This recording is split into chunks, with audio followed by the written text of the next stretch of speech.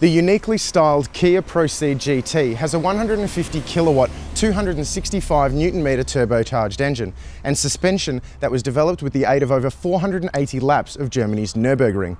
It also comes standard with a 6-speed manual transmission and sticky Michelin Pilot Sport 3 tyres. So we've come here today to Sandown Raceway to see just how the little three-door stacks up as a weekend warrior.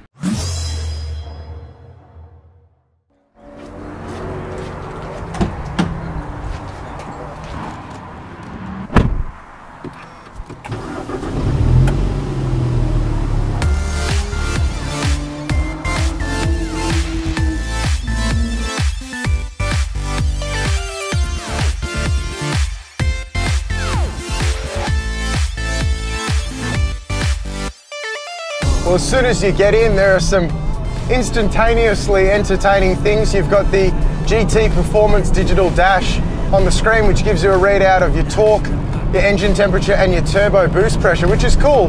But the first issue that we've encountered is there's just absolutely no headroom.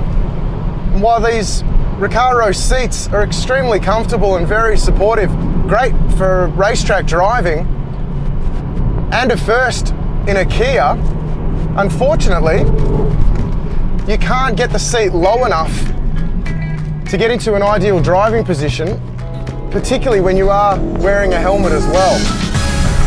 Now, the Pro-cee'd GT claims a 0 to 100 time of 7.7 seconds, which, while it's not that fast, around the racetrack, the little 1.6 litres quite peppy. Down here at the front straight at Sandown, we're in 4th gear, pretty much maxed out, and that's just shy of 180 k's an hour. And it feels good. It's a little playful in the rear end under brakes, but these Michelin tyres do an excellent job of just keeping it nice and hooked up through the bends. The gearbox is a really slick shifter as well. It's a joy to use. Doesn't like to be rushed. Sometimes if you are coming back through the cogs a little bit, it can feel a little bit unhappy if you rush through it, but overall it's very good. The brakes hold up pretty well lap after lap, but you can start to feel a little bit of fade kind of beyond 5 hard laps. And for a road car, while it's not a huge surprise, it's a little bit contradictory to the car, because the Michelin rubber really starts to warm up and give you that grip after about that time. Unfortunately, if the two worked in unison a little bit more, it'd be quite a package through the corners and under brakes. So again, coming into turn 1 now at Sandown, and just a little bit of a push from the rear end under brakes. Still balanced, but it's definitely not shy of getting the rear end a little bit light, but the front turn in is quite good. And while this car doesn't have an LSD, it measures the power quite well, and again helped by that sensational grip from the tyres. Into 3rd, into 4th at 134. The Pro-cee'd GT has a top speed of 230 kilometers an hour, which we're not quite going to touch today.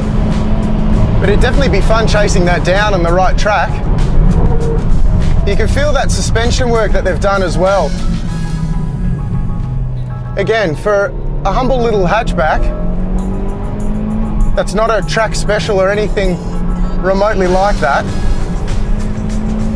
It puts up with the hard time pretty well, and it sits nice and flat through the corners for a bit of weekend entertainment.